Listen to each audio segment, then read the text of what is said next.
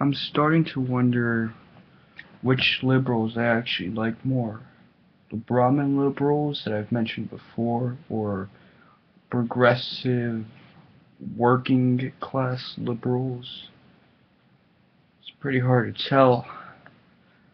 For starters, a lot of Brahmins are sometimes against feminism. They dislike it. They think it's disgusting, but they don't really like patriarchy, so that turns me off. I am concerned about the GMO issue at the same time. I hate the way that they're and the vaccine issue. I'm kind of concerned about that, but they seem to be total Luddites, and that turns me off. They're Luddites for the sake of being Luddites, and that has its disadvantages. We really do need technological advancement,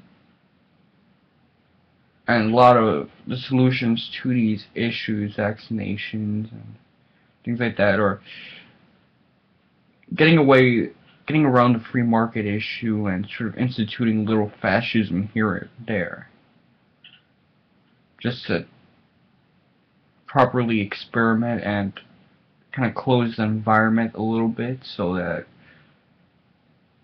you can have more scientific understanding of how these issues like GMOs start to work out.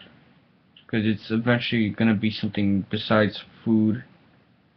You're going to be able to affect your own DNA with it, so there's a lot to consider, a lot to work with. Cloning is going to become more complex. Hipsters also, Brahmin liberals, they love the gay issue.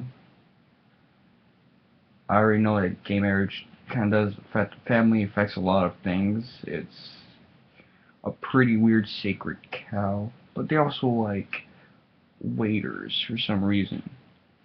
Waiters is slowly becoming a bigger issue than fucking gay issue. Eventually next year we're gonna deal with crappy rap ballads about how waiters need $20 tips for everything,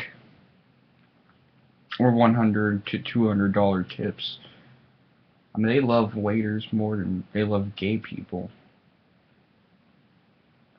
It's actually kind of funny. And you get the progressives with the race dichotomies, love Judaism, hate nationalism of any kind, and they also hate Zionism. What they are the progressive wannabe worker classes. And it's really cool that they diss on the hipster Brahmin tards, the university tards, the gentrified but don't ever actually do anything with that tards. I think that's kind of cool, but at the same time, they're fucked up in their own way.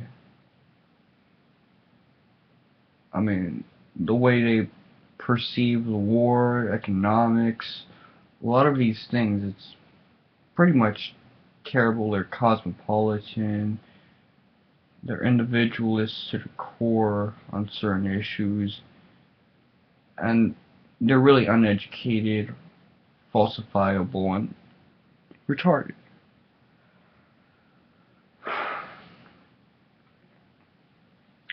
We need some legit form of nationalism.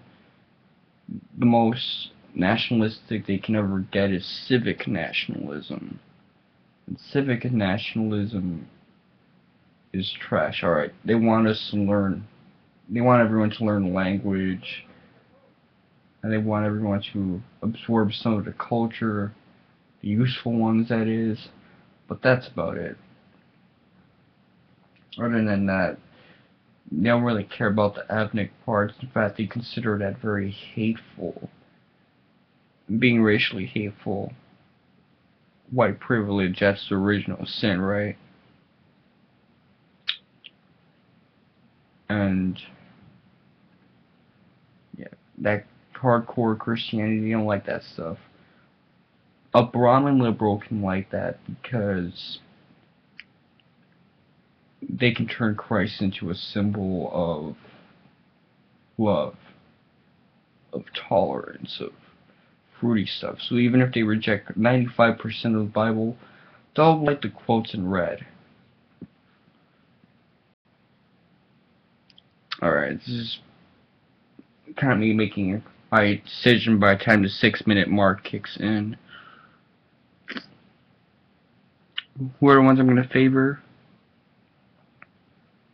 I'd say I probably would go for the latter ones, but I'll have to totally destroy the racial narrative.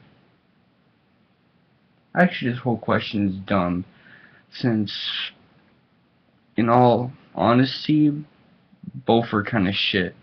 So this is Mr. Wonka7 saying, I'm sorry I wasted your time, but this is the shortest video I made in a while, so I didn't waste a lot of it.